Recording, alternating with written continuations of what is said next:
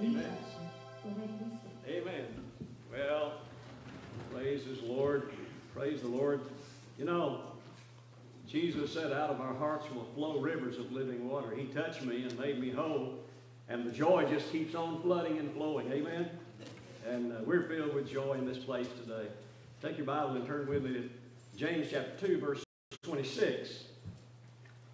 And that is where we're taking all of this from, in the book of James, verse 26.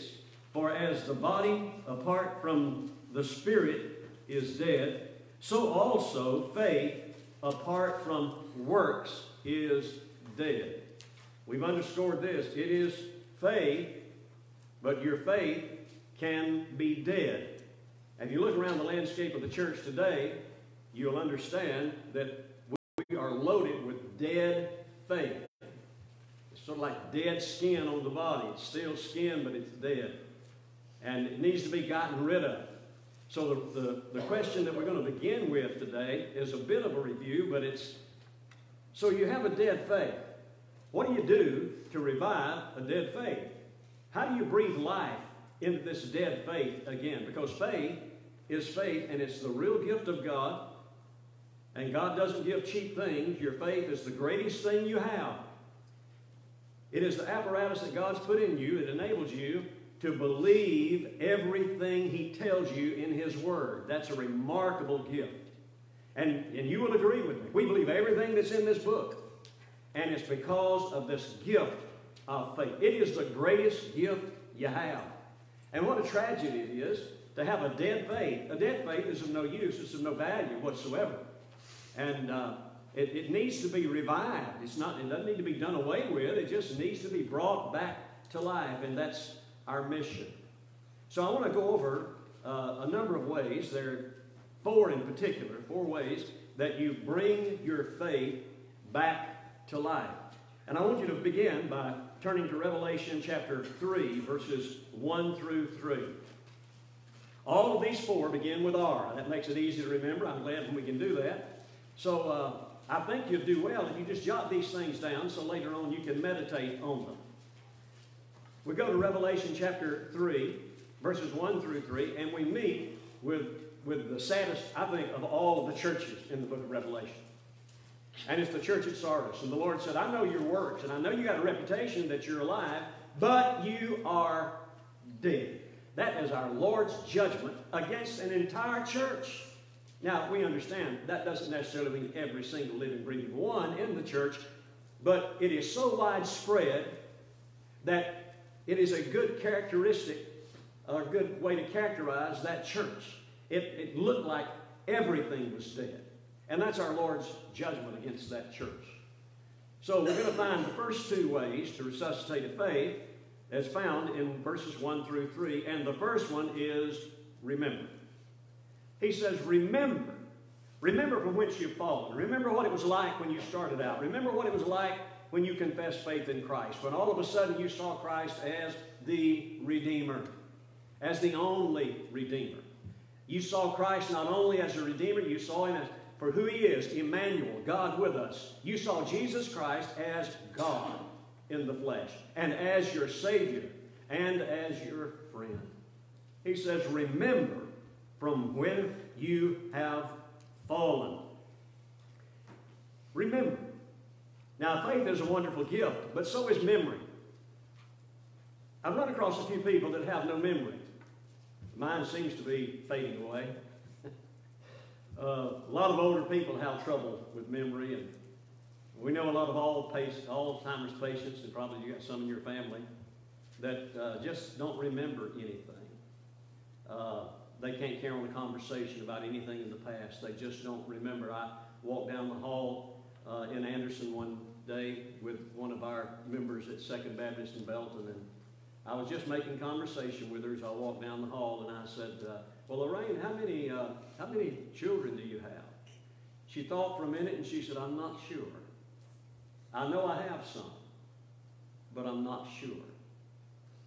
And I just didn't know how to respond to that, and she took a few more steps, and she said, you know, not too long ago, somebody wrote down all of their names on a piece of paper and gave it to me, but I've lost it. Is that not sad? How much sadder is it that a person can actually forget that they are redeemed? Forget that they have a Savior. And this Savior is the Lord God Almighty. He is God in the flesh. Peter deals with this. Now, I want you to hold your place. If you want to turn to Peter, you can hold your place here because we're coming back to Revelation. But just let me read this verse to you. You can jot it down. 2 Peter chapter 1, verse 9. For whoever lacks these 7 qualities, because Peter has just finished giving 7 qualities of a believer's life, and he said, whoever lacks these qualities is so nearsighted that he is blind, having forgotten that he was cleansed from his former sins. Did you know that's in your Bible? The Scripture tells me that it's possible for a believer to forget who he is. It's a kind of spiritual Alzheimer's. And how much more severe is that? That a believer can actually forget the Redeemer. He can forget the Savior. He can forget God. It's as if God doesn't exist. Oh, he knows he does, but it's as if he doesn't. It's just not in his memory bank. It's a sad, sad thing. And I doubt that there's anybody here today that has that problem, but here's what I want you to see. If you're not careful, that can happen to you. You can die forgetting who you are. I think I've buried a lot of people who didn't know who they were spiritually when they passed. They died just like everybody else. What a tragedy. What a sad thing. Now, let's go back to Revelation chapter 3. The second of repent. He says, remember then what you received and heard, keep it and repent. How do you resuscitate a dead faith? Not only by remembering who you are and remember what the Lord has done for you, you resuscitate it by repenting. That's turning around. The word actually means to do a 180. It means you're headed north, you turn and you head south. You're headed west, you turn and you're headed east. It's a total reversal of how you're living. It's to get back into your memory the Lord on a daily basis. So every day he is a part of your life. This is what Paul meant when he said that we are to pray continually. We're to be in an attitude of prayer. And that doesn't mean you're in a prayer closet on your knees praying to the Lord. It means you're communing with him. Good things happen and immediately you give him praise. You say, thank you, Lord. Bad things happen and you say, Lord, you're in control. You're in control. I know you have a purpose in this. Something's going on here. I'm looking to you. I'm trusting in you. I'm leaning on you. This is the way we are to live every single day. And in those quiet moments when there's nothing in particular great going on and there's no tragedy or no trouble going on, you just have those quiet moments where you sort of get a break and you rest and your mind immediately goes to the Lord. And you begin to look around and see how the Lord has blessed you. You begin to count your blessings. You say, that's a little hyper. No, my friend, that is the life of a Christian. I'm not going to walk you through this right now, but this just comes to mind. We need to understand this. Everybody in this room is not a Christian. Everybody in this room may be saved, but everybody's not a Christian. You can be saved and not be a Christian. Now let me explain that. We use the word Christian all the time. As a matter of fact, when we meet people, we're going to witness to them. Usually the first thing we ask them is, are you a Christian? And most of the time, it doesn't matter who it is, they'll say, oh yeah. And you say, tell me about it. Well, they've joined the church and they've done a few things, and they call themselves a Christian. And they may be living like the devil. We call anyone who says they're saved, we tend to call them a Christian. Your Bible does not do that. Did you know that in your Bible, the word Christian is only mentioned 3 times in your Bible? Twice in the book of Acts and once in Peter's letter. One time, it says the disciples were first called Christians at Antioch. And before Felix, he said, Paul, all most, you convince me to become a Christian. And then Peter says, if anybody suffers as a Christian, let him rejoice. It's only 3 times Christian, that word Christian appears in your Bible. What that tells me is that there's a small group of people who are Christians. What is a Christian? A Christian is a person who is saved, of course, who is born again, who has a good testimony of their being born again, but they are actually fleshing out the Christ life. They are seeking every day to live like Jesus, to follow His teachings, to remodel their life, to clean up their life, to get sin out of their life, to loathe sin, and to get righteousness into the life, to quit doing frivolous, stupid things and start serving the Lord with good things and doing the good works that we've talked about. And that person is a Christian. You understand why there's so few Christians in the church? And this is the reason we have so little influence in the world today. Because most believers are not Christian. You can't look at their life and say, that person is a Christian. Because in Acts, the reason they got the name to begin with is because they were all acting like this one that was crucified in Jerusalem. Oh, he's a little Christ. It was a derogatory term. They had merited that because they had become what people call, quote, holier than thou, unquote. Oh, yeah, he's just one of those little Christianettes. That's probably the word we would use today. So, you, as a believer, must repent. If you're not living that Christian life, you've got to repent of that. And you've got to turn 180 and go in the opposite direction. I hear people say, and we've had a discussion in theological circles about lordship salvation, and some people say, you need to make Jesus Lord of your life. Can I tell you, you can't make Jesus what God has already made him. You can't make Jesus Lord in your life. If you're born again, He is the Lord of your life. God made Him the Lord of your life, the Master. God put Jesus on this earth, the second person of the Trinity, and made Him your Master. You can't make Him what He already is. And you're not to do that. So you say, well, what are you to do? You are to honor Him as your master. That's what you're to do. You don't push Him aside and treat Him like a common, ordinary friend. No, you honor Him. You obey His word. This is the concept of a master and a slave. Not all slaves had good masters, but here's the deal. Not all masters have good slaves. A lot of masters had slaves and they just would not take orders. They just would not. And at best, in the old times, a master would sell that slave. He'd get rid of that slave, take him to the slave market. Didn't want him in his employment anymore. And so, you must honor him as your master. And a master controls everything in your life, and he controls it every day. It's not just a Sunday thing. We're here on a Sunday to do just exactly what we're doing. Take the Scriptures and open the Scriptures, expound the Scriptures, and learn biblical truth and instruction and apply it to our lives. But Monday through Saturday is our lab. If you went to high school and you took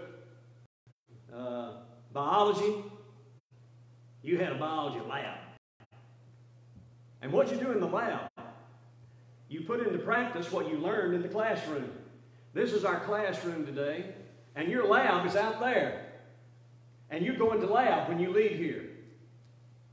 And God's going to give you an opportunity to put into practice what you're taught today from His Word. And if you do that, at that moment you're a Christian. Now you may fail miserably. You may not do too well next week or the next.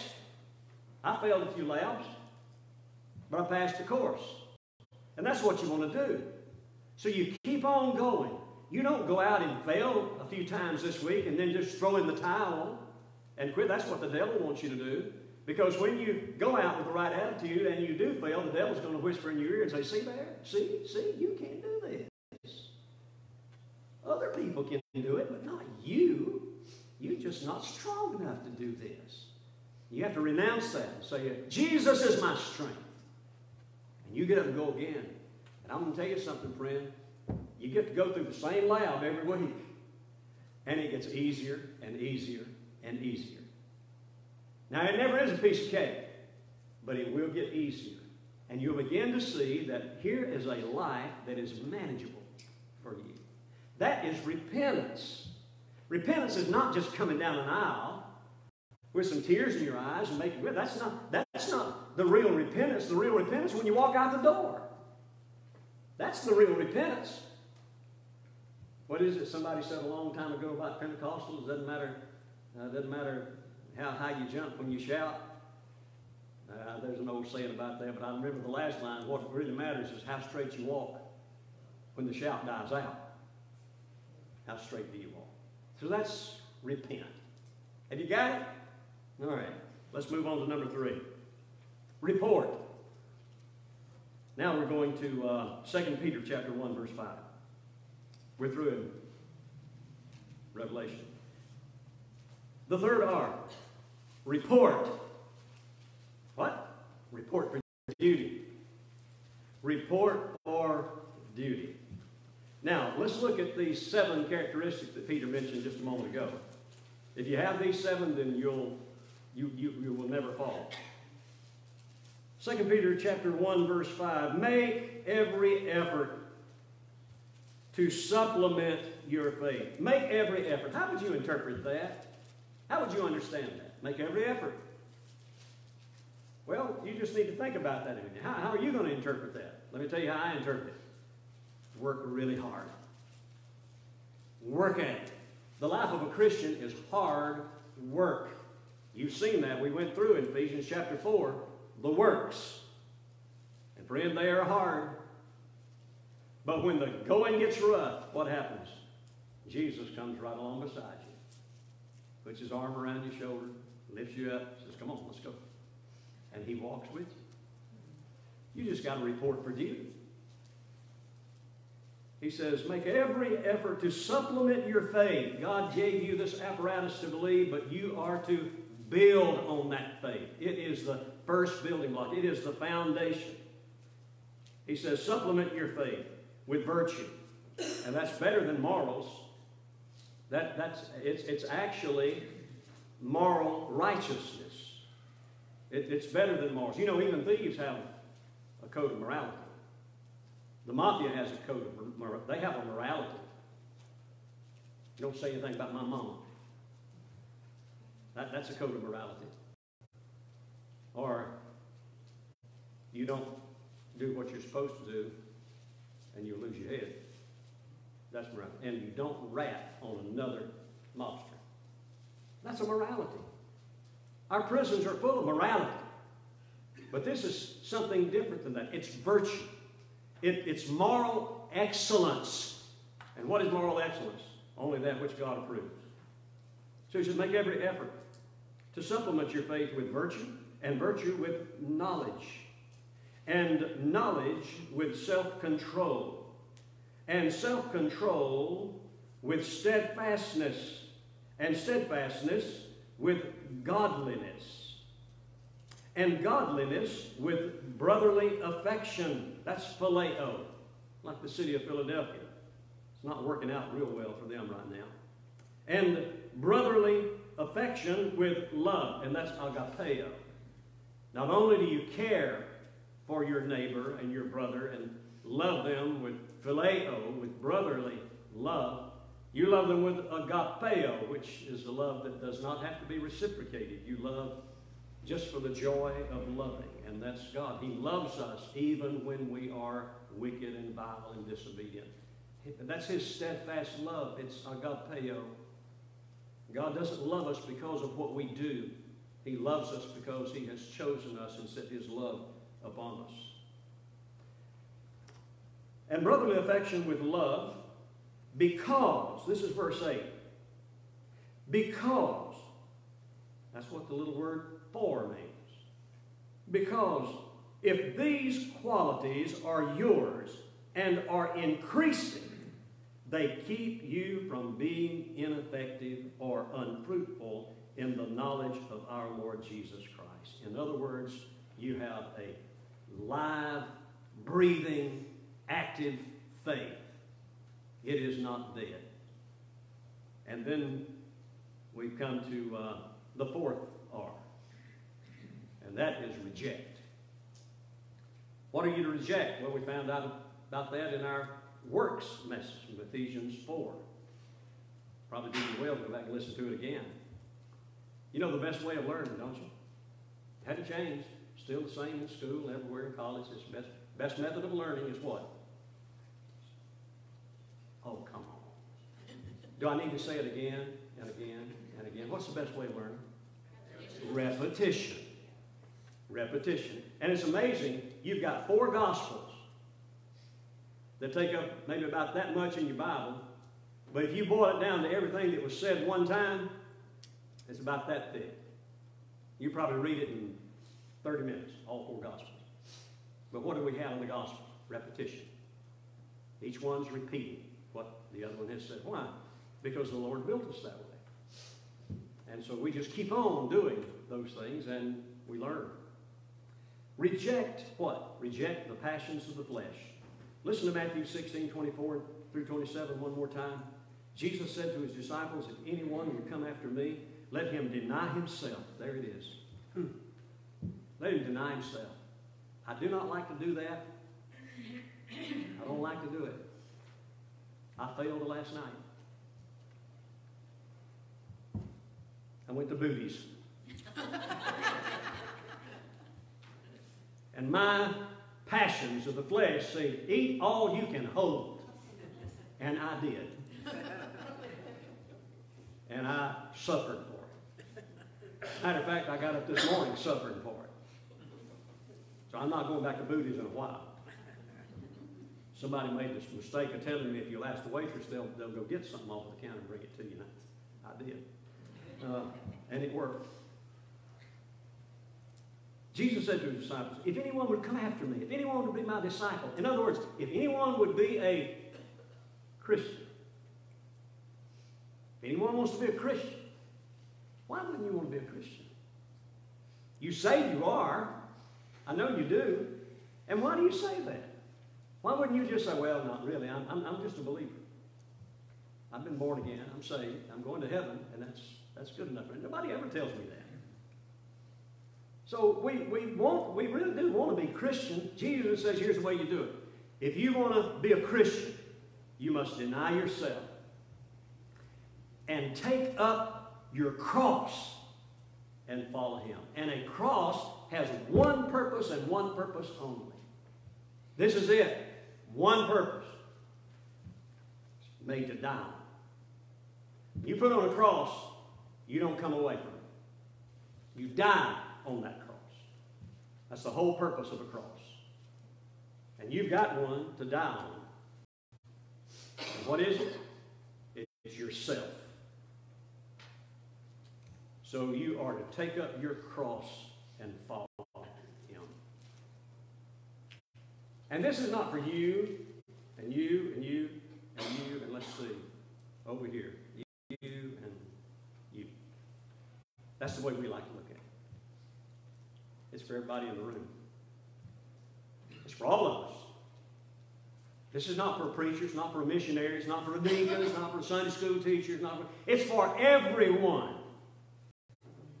And we understand that, don't we?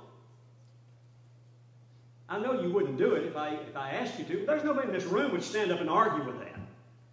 There's not a person in this room who stands and say, well, mate, that's not right. You don't have to do that. No, you're right. You don't have to do it just to be a believer. But if you're going to be a disciple of Jesus Christ, you're going to be a Christian, you do have to do this. Can you imagine what Franklin County would be like this week if everybody in this room went out and actually lived a Christian life? Everywhere, in every single dealing you had, you were Christian. It wouldn't be long till Canon Baptist Church would have a reputation, not of being dead, But those churches have a reputation of being alive. There's just something about those people in Canon. It's weird. They're not like other churches. They're not like other people. You make a decision. You want to be a living church or you want to be like a dead church?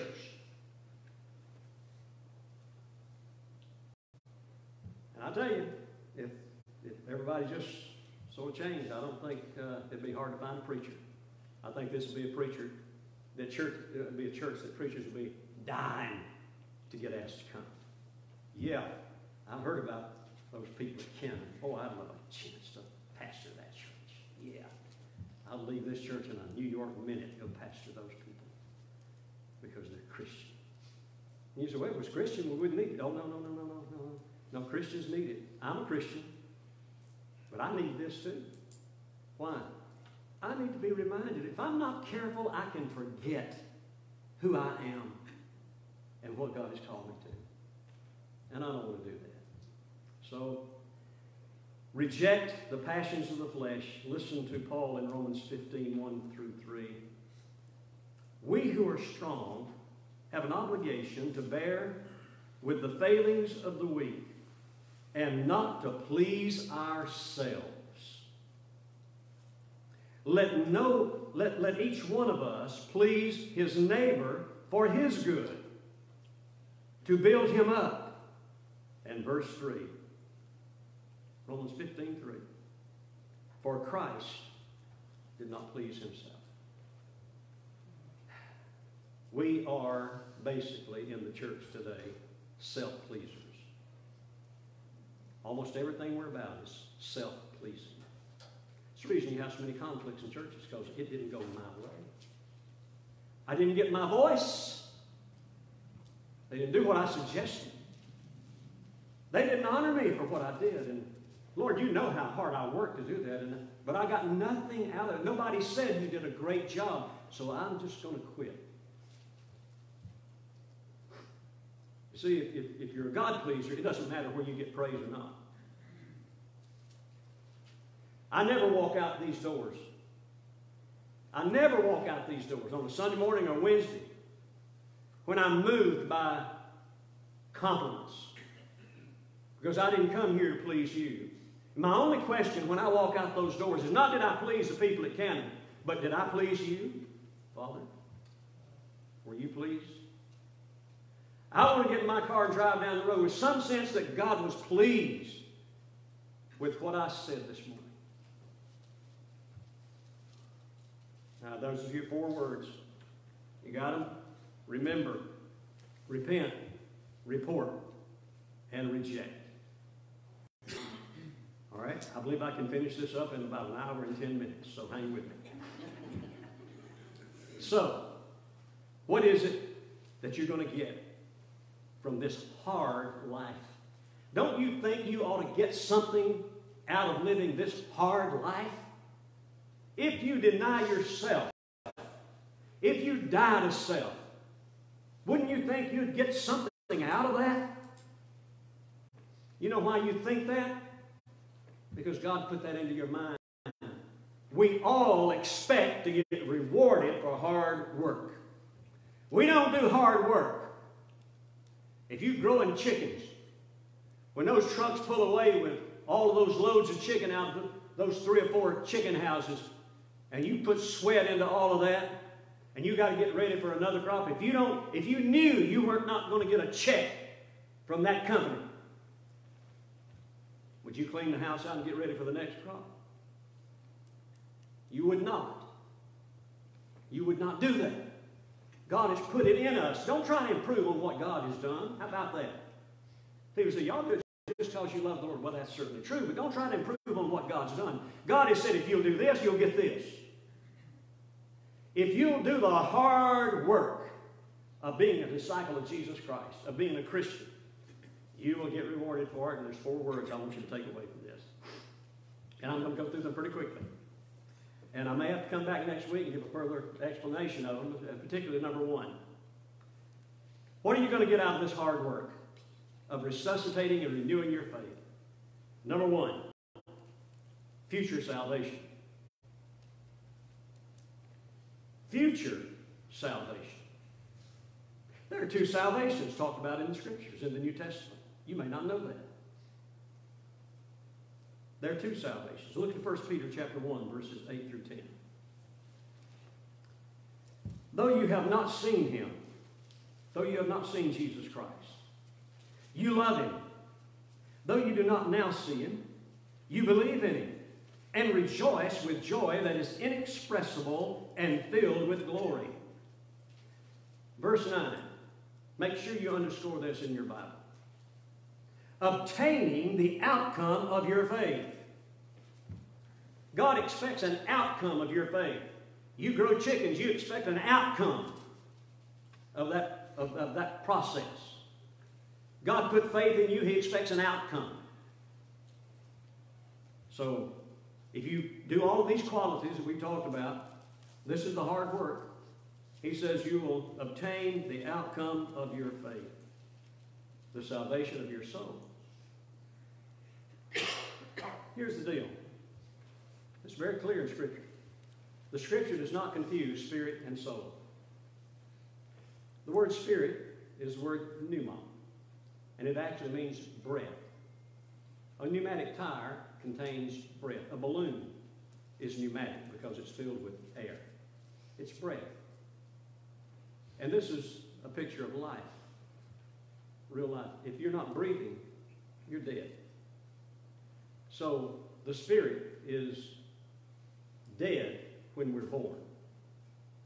And the Holy Spirit brings it to life when we're saved, when we're born again. He breathes his breath into us by the Spirit of God. And we become living spirits. We're the just men. We are,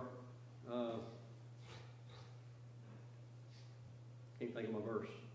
We're just men made perfect, by the Spirit. It's our breath. The word soul is the word psyche, in which we get psychology, and that's obvious. That's the study of a person's behavior, of how they live. In other words, psychology is a study of how you live. This living person actually lives their life. And this all has to do with the millennial reign of Christ. You are saved in your spirit. God saved your spirit. You couldn't have done that because you're dead in trespasses and sins, right? You couldn't have saved it. No way you can save yourself, because a dead man can't do that. God has to do it. But then when God saves you, he says, okay, I brought you to life. Now here's the way to go live. And that's your soul. And that is your responsibility. You control your soul. And you are to present your soul to God. In other words, you are to live the life of a believer. Now, when are you going to realize that fully and completely? In the millennial reign. And so if you do the hard work, you're going to get to live with Christ for 1,000 years, unhindered. You're going to be just like him. That's the salvation of your soul. Now, I hope you understand. I hope you see that you must obtain that. You do that. And you do that by cleaning up your life, by doing the hard work. You'll obtain the salvation of your soul. Concerning this salvation, that's 1 Peter chapter 1, verse 10. Concerning this salvation. He doesn't need to be talking about that salvation when you were born again, because he's writing to people who are born again. He said, now let's talk about this next salvation. Concerning this salvation. The prophets who prophesied about the grace that was to be yours searched and inquired carefully. They couldn't figure it out. That's the reason they didn't think about life on this planet. They thought about life in the third heaven, where God is. They couldn't grapple with this. Listen to Hebrews chapter 1, beginning in verse 14. Hebrews 1:14. I'm going to read through chapter 2, verse 5. He says, are these angels not all ministering spirits sent out to serve for the sake of those who are to inherit salvation? Wait a minute, Paul. We already have salvation. He said, yeah, but there's salvation to inherit. Are you with me? You see it? It's clear, isn't it? What else could it mean? The salvation that you are to inherit. Angels you sent out to minister to us. We have angelic hosts around us. We have angelic help. Helping us to do what? To inherit salvation. That's the salvation of your soul, not the salvation of your spirit. They're sent out to those who are to inherit salvation. Therefore, we must pay much closer attention to what we have heard, lest we drift away from it. Verse 2.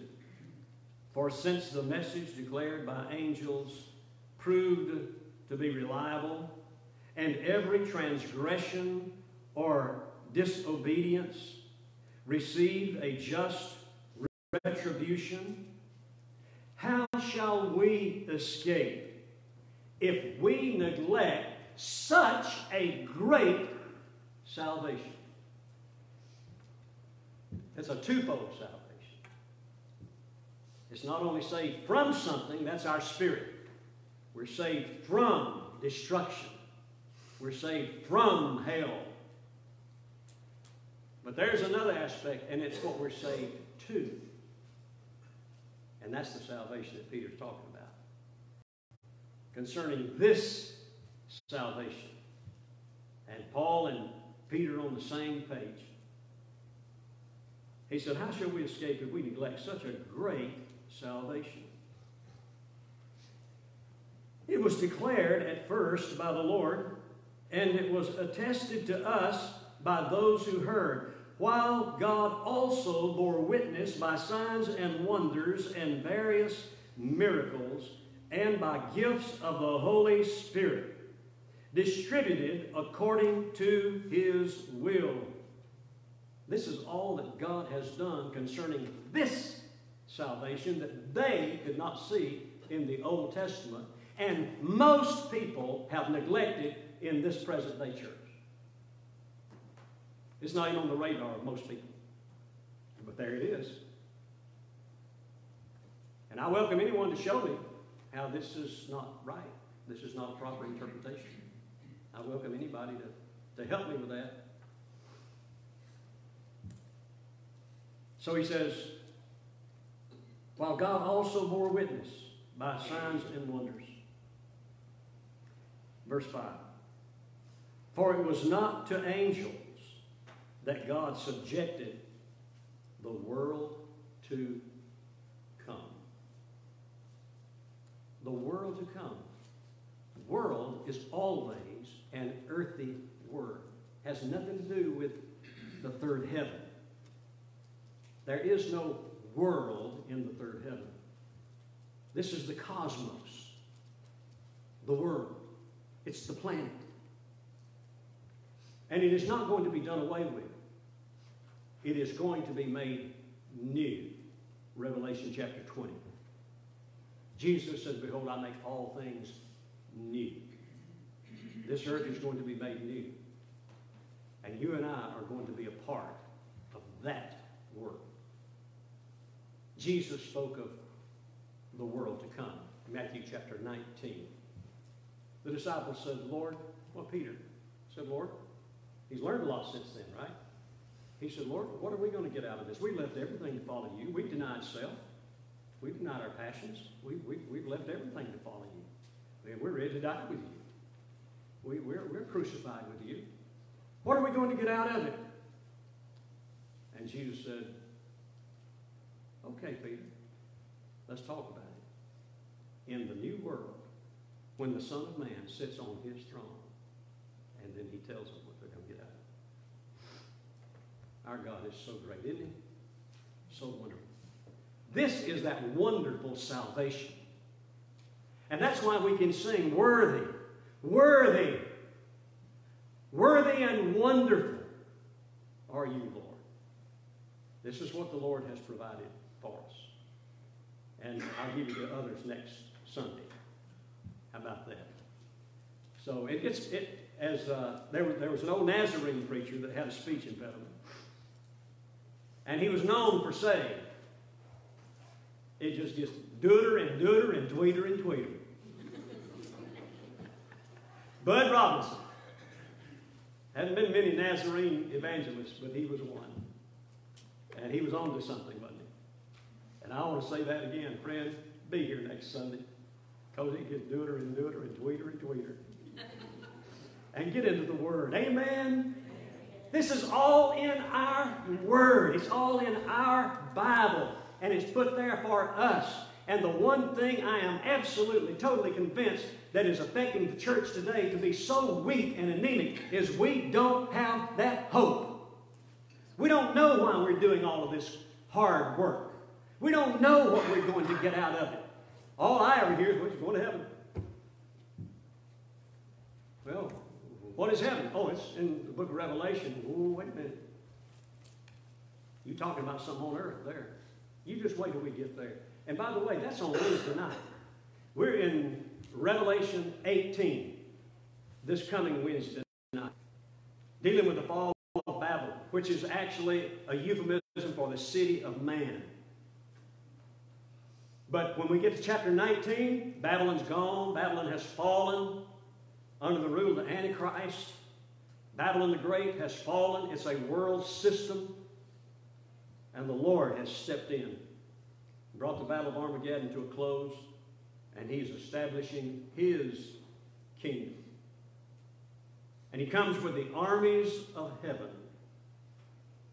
And you and I are destined to be in one of those armies of heaven. Right now, we've got, in our country, we've got the Army, we've got the Air Force, and we've got the Navy. Those are the three primary branches of the Army, right? And in the book of Revelation, in the world to come, there are three particular armies. The saints of the Old Testament, the saints of the church, and the saints of the tribulation. It's amazing. Three. And we're getting close to some really good stuff. And let me tell you something. When I get through with Revelation 22, verse 21, you're going to have a total different respect for the book of Revelation. What I'm going to teach you from the Word of God, as the old saying goes, going to blow your socks off. I'm so anxious to preach this and to show you from the Scriptures, just like I'm looking forward now to next Sunday. I didn't know what I was going to preach next Sunday, but now I do. And I'm telling you, you can't imagine how much fun this is to take the Word of God and say, there it is. There it is. And that matters to you. Now, there's some in this room I fear who are wanderers. I fear that some in this room have wandered from the Lord. Could it be that today you're coming home? I've wandered far away from God. Now, it's time to come home. The paths of sin, too long I've trod. But now, Lord, now, I'm coming home. I believe there's some prodigals in this room today. And the prodigal was a saved person. He's a picture of a saved man. He knew who his father was. He had squandered his father's riches, and he came home to apologize to his father. And his father was waiting. It's not a picture of an unsaved man. It's a picture of a wandering believer who finally came to his senses. And he said, I know what I'll do. I'll go home. Would you like to go home today? Will you pray with me? Heavenly Father, in Jesus' name, I pray for my friends. And these are my friends, and it's been such a joy to rekindle friendships and to see the families that have come out of the friends that we've cherished. But Father, it's like every other church I know, all is not well. And there are some here this morning who have been wandering, and there are many listening online that have wandered far away. And they need to come home. Father, we're going to sing this beautiful song that you inspired somebody to write years ago. But it speaks to our hearts. Lord, I'm coming home. Lord, I'm coming home, never more to roam. Open wide the arms of love, because, Lord, I'm coming home. Oh, I pray, Father, that you have designated some in this room today to make that quick little trip. It's not far, and it's not hard. I pray that you'll bring them home today. Oh, Father, do it in Jesus' name. And if there is a person here this morning who's not even born again, Lord, would you touch their hearts and speak to them? And would you bring them down one of these aisles to confess faith in Jesus Christ and embrace Him as their Master and their Savior. And finally, have a purpose in life and a peace in life. Father, do your work, we pray. And we'll thank you and praise you in Jesus' name. And all of God's people said, amen. Let's stand together as we sing.